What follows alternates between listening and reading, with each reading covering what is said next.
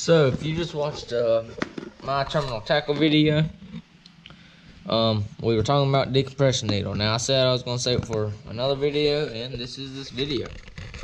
So, like I was getting to, what this decompression needle is this basically a needle that, let's say you're fishing 30 foot down, 40 foot down, 100 foot down in a lake, 2 lakes around here, 3 lakes here in South Carolina. Don't know how deep y'all's other lakes are around the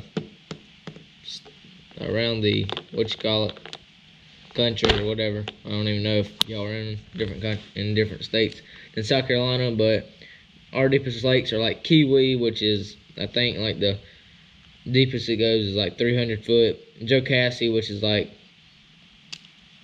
400, 500. Now, I might be wrong, but I'm not sure. I fished at Kiwi, and I think it's 300, maybe a little less. And then Hartwell, which is probably about 100.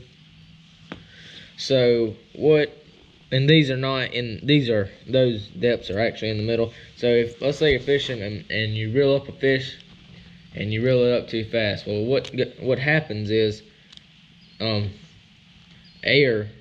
there's an air bubble that actually gets like inside of the fish's stomach and everything, lungs and all that.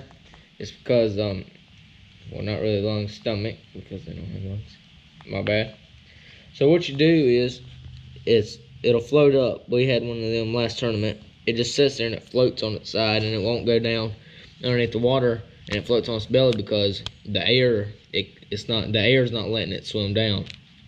So like a decompression is, you can buy these like at Academy, I said, or Cabela's or something like that, or online. But I just get the one that like hospitals uses. This is what, like, let's say if you were having problems breathing or something, or had like blood in your chest or in your lungs as a human, this is what the hospital or EMS would stick in you.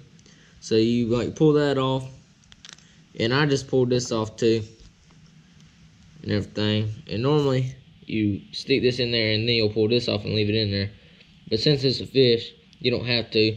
Just stick this inside the fish's mouth, and I'll show you a video of that one next time we catch a fish like that. But you stick this inside the fish's mouth and you stick it underneath the water, and bubbles will come out.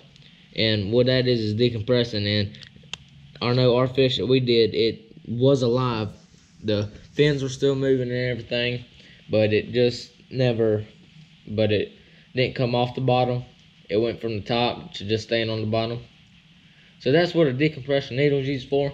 Please like this video, please subscribe, and I'll see you on the next episode of DL Outdoors.